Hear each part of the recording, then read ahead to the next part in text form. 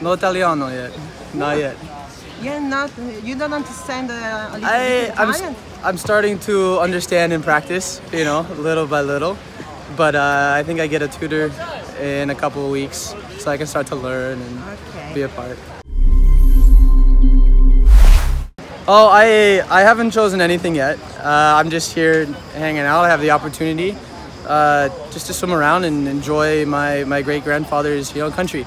So it's fun. I get to travel and just kind of playing it by ear right now. Oh, I love them. They're great guys.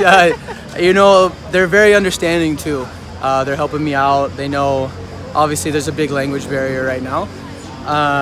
But yeah, they love to learn English just as much as I'm trying to learn Italian. So it's fun. A good group of guys. I think it's a sprinters thing. I know we've traveling all over the time. Sprinters end up sticking together. So you know, we have friends all over the place, like in Brazil, like we have Bruno.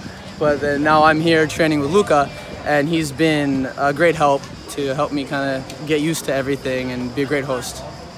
Goals, just to get faster, of course. You know, that's all our goals. You know, and now to have a partner, at least for the summer right now with Luca, it's good to train with.